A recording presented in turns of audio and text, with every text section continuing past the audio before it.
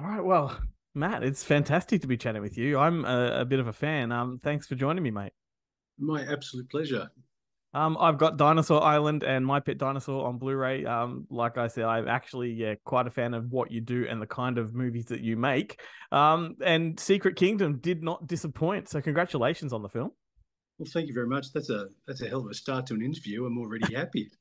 This is great.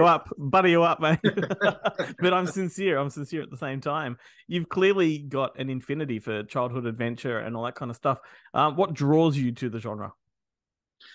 I think it's a number of things actually. For me, I'm a big kid at heart, I think.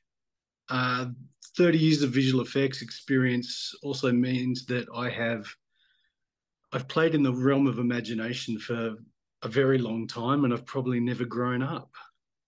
Oh, that's a good enough reason, I reckon. I'm guessing we're around about the same age, so you would have grown up on all of the Amblin films, like I did, Oh, and absolutely. yeah. Absolutely. And like these type of stories, particularly the one that you tell in Secret Kingdom, are usually based on classic books or some kind of literature. This one is an original story. There are a whole lot of influences in there, no doubt. You'll concede that. Um, where did this story come from? What inspired you to tell it?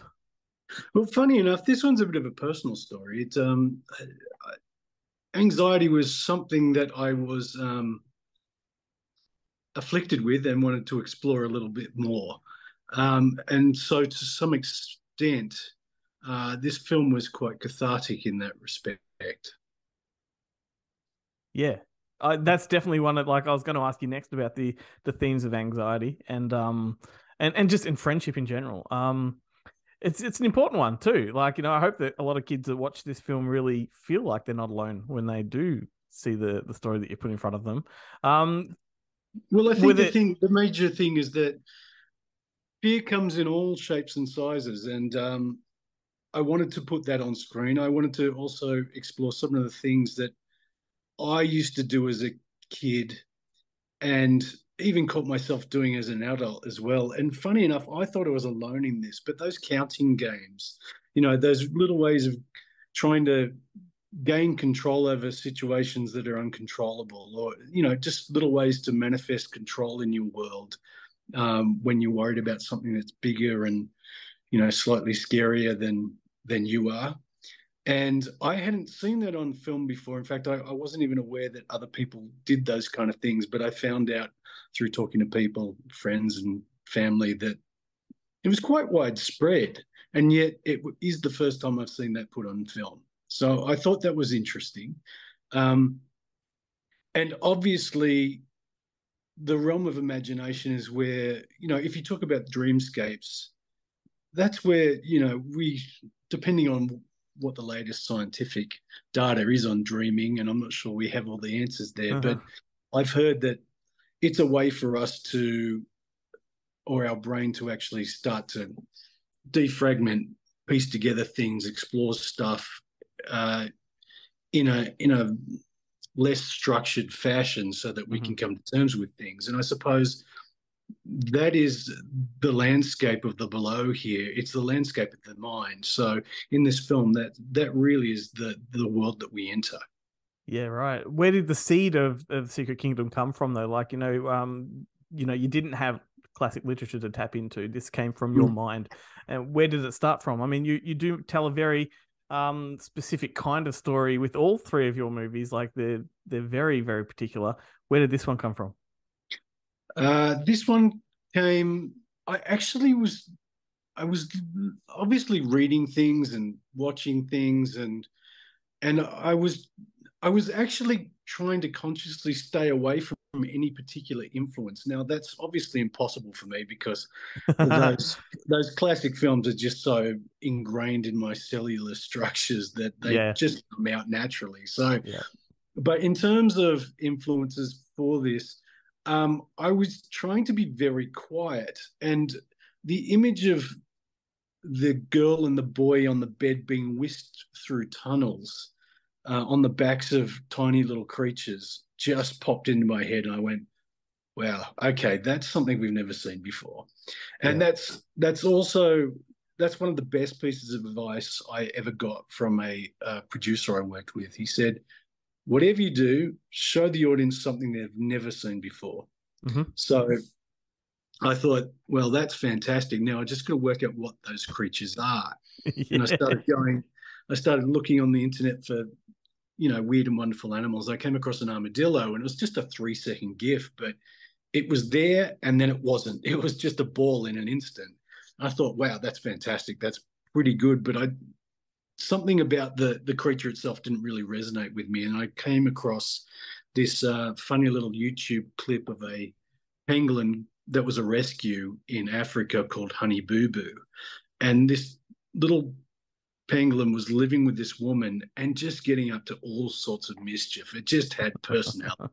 It was Yeah. climbing into the washing basket, was getting into the fridge. It was just causing havoc in the household. And I thought, okay, there's something here. And then when I looked at what the creature was itself, the soft underbelly coated in the hardened scales in itself was a metaphor for the kind of things I wanted to explore. Totally. And they're fantastic characters too. And anybody that, is keen enough to dig a little bit deeper, they'll see that these characters all have biographies. You've written up little biographies for them on your website. I did. Where did all that come from? How do you conjure up a backstory for these creatures? Oh, Go to sleep, have a dream, wake up, write it down. Oh, look, it's funny because you're always seeing cast bios, but to some extent, kids aren't interested in cast bios, but they are interested in character bios. And I thought, well, if these characters are actually thespians in the real world, let's talk about how they got into the industry and be as absurd as possible, Yeah, I love that. I love that. It was a little, almost like an Easter egg for me to trip upon that, and I just loved it. How hard is it to get a movie like this just off the ground in general? You work outside of the Hollywood system, very independently made. Does that take a toll on you? Like how hard is it? To get the films, this film up and going was not difficult because I've got super fans like you from my previous films. Yeah. Well, that's So good.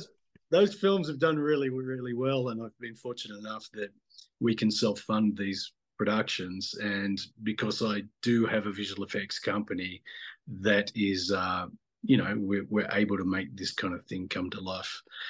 However, that being said, I did some calculations the other day, and if I took an 8-hour day that most people work and got rid of and basically took all the hours that I'd worked. In 2.5 years, I worked 6.8 years. So it was a very grueling process. It's a lot of people say, yeah, I worked 16 hours a day, 7 days a week. When you actually add up 6.8 years, that's significant. And my wife will tell you that that's actually the case because I was an absentee husband for a lot of the time. Yeah, tending to your other children. Well, that's right. I mean, look, she's a producer on the film as well, and we like to say it's our third child together. So, Yeah, love that. Another thing I love about your movies, the last two of them, is Beth Champion. Man, and her husband is in the last two films as well, Roland. Did she capture your attention back in the 90s the way she captured mine? Oh, look, I couldn't say that because Rolly's a good friend of mine. Secrets, mate. Secrets. What a movie that was back in the day. Absolutely. No, look, I've known Beth for a very long time. In fact, Beth helped me cast my Pet Dinosaur as well. Oh, excellent. So, I mean, we've been good friends. Beth and Rolly live in the Blue Mountains where I was living, and yeah, they've become great mates. And so, obviously, with my Pet Dinosaur, yeah, that was the first time I'd worked with them, and it was amazing fun, fantastic fun, particularly working with Rolly because he's an absolute character. He really is an absolute cracker. And, he's got such a presence on screen too. Oh, look, off screen he's got a presence. The guy has more charisma in his left pinky than I'll ever have. He's a fantastic dude. He really is. And in fact, I had breakfast with him this morning, and just everything's possible and larger than life, and I just love it. Yeah. It's really inspiring. But what was really funny with this one, I literally, as I was coming up with the character of Ego and Ergo, I had them in mind. Yeah. It's because Rolly is so he's he's large. He'll take up space. He's got hand movements that are large, and the dynamic between him and Beth, I was just like, oh, that's it. And what's really funny is that they did the root chords together, obviously, Yeah. and did the face capture at the same time. But they've got a little home studio for doing voiceovers because Beth's, she's the voice of Foxtel and this ad and that ad. And Yeah. but what was really funny was when Joe, my editor, and I got the rushes into the suite, we're sitting there just laughing our butts off because even when they started bickering, it was still in character. it was really funny. Oh, that's awesome. And just for the benefit of people listening that haven't seen the film yet, they play like a two-headed turtle. So that's, hilarious in and of itself. Fantastic. Yeah. Something I found very interesting is Beth was in a movie back a couple of years ago called The Legend of the Five, which I'm sure you know about. That was directed by Joanne Samuel, who was in My Pet Dinosaur. And yes, she was. Yeah, she's a good friend too. That whole movie had a very Matt Drummond feel to it. Did you have any kind of input in that one? No, I didn't. No. I think you've inspired, though. I think you've inspired because it's a very Matt Drummond-esque film. Well, I know the filmmakers. So yeah, I mean, look, we were very encouraging of them going forth and conquering. That's definitely something that you try to do in your local community. Yeah, totally. And for people listening that are not so much into children's films like I am, Joanne was Mad Max's wife in the original Mad Max. Like, yeah, there's some cinematic pedigree right there.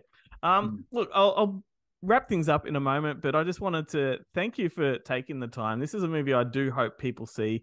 It's had a theatrical release. I don't know if it's still theatrical at the moment. You can probably answer that. I mean, it is in small limited release at the moment. Yep. The reason for that is because our big release is in the US on June 9. Right. And the US dictated all of our times.